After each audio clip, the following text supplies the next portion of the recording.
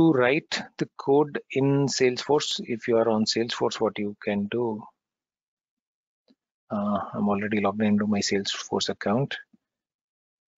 You can go to this setup button, click on this, and then you click on developer console.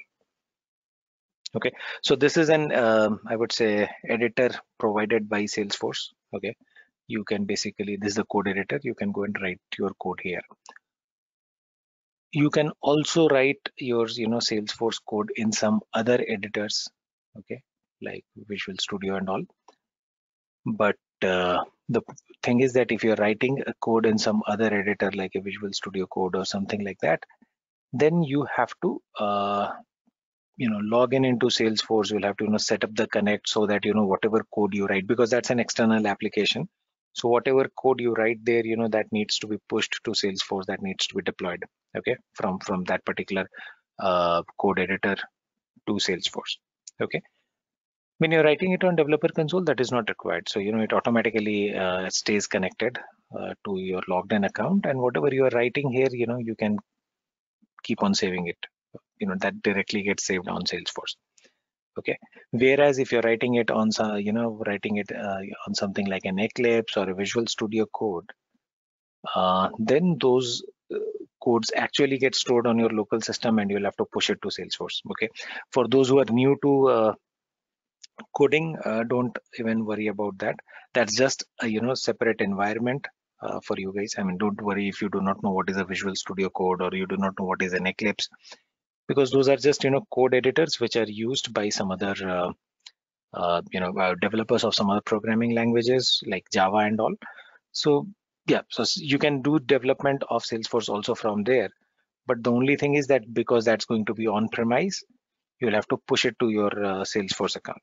Okay, so anyways, we are mostly going to be using developer console, or there are a few other ways in the UI itself you can actually write some of the code. This is the developer console.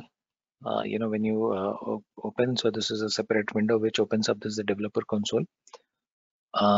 Okay, so now you definitely have the option of creating class, and then you can write your code in the class. So class is more like a file, to simplify things for those who are new to coding.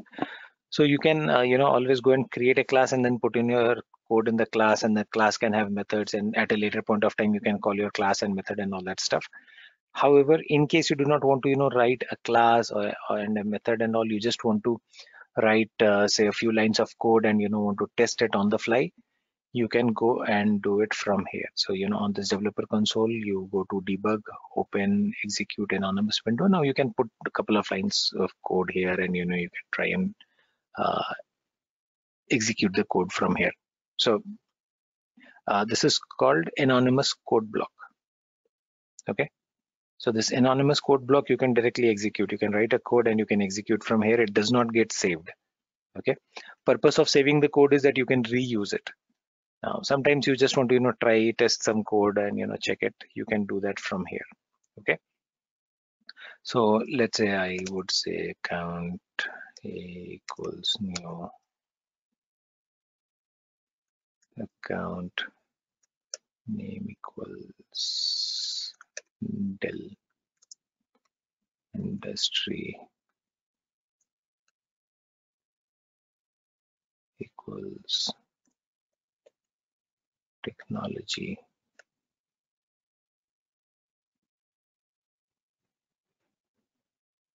Okay, and this insert statement is used for creating records. So if I execute this, ideally it should go and create this as a new record. Okay, and I can execute it from here. Okay, so this should have got executed. Let's see if there is a new account record got created here or not. So let me go to Salesforce. Let me quickly go to accounts.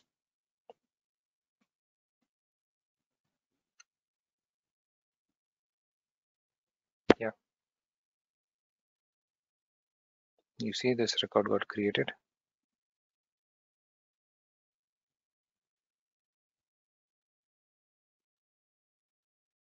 See, Name is Dell, industry technology. Yes, that's what we did. Okay. So this anonymous code block is the place for you to try some simple code, and just because every time you may not be writing a code to store it in a class and method. How to store it in a class and method and all those things also I'm going to come to, but this is something which I wanted you to see, that you can just write couple of lines of code and you can execute it from here also. Okay, let me show it again. Developer console, and in the developer console you go to debug, open execute anonymous window. I told you anonymous code block, right? So this window is basically called anonymous window, execute anonymous window. Come here, you write the code here, you click on execute and it gets executed. Okay, fine. So that is about how you execute a quick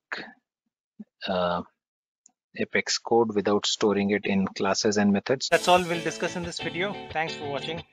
For more videos in this series, you can look for the link in description below or visit my website. Goodbye and take care.